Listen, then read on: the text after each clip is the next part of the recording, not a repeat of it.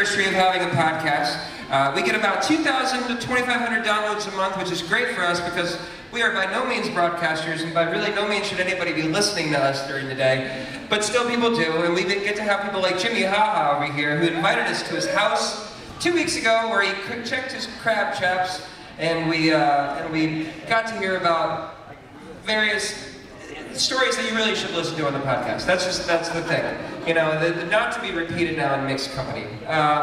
So Sean, who are the people that we have on tonight's lineup? First of all, Margot is amazing. Yeah. That was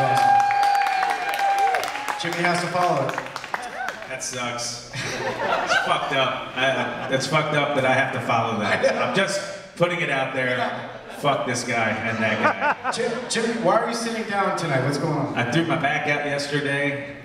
It was throw your back out Thursday, and TBT. so I decided to get the actual. My friends work with the Foo Fighters, so I got the actual plans for Dave Grohl's Throne, and I made my own.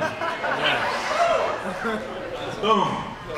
Well, who else do we have tonight? We have the Deeply Concerned. The Deeply Concerned coming out tonight. We got Mike. You want me to introduce my own band? I'll introduce. We've got Justin Trey with the Common Good. I heard they're very good. It's funny because it's written The Common Food.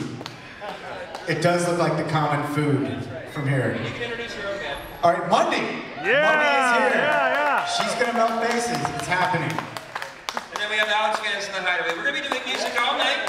We're going to do, about 5-10 minute breaks. We have expertly done, Gus is over there running the sound. We have expertly done some sound checks.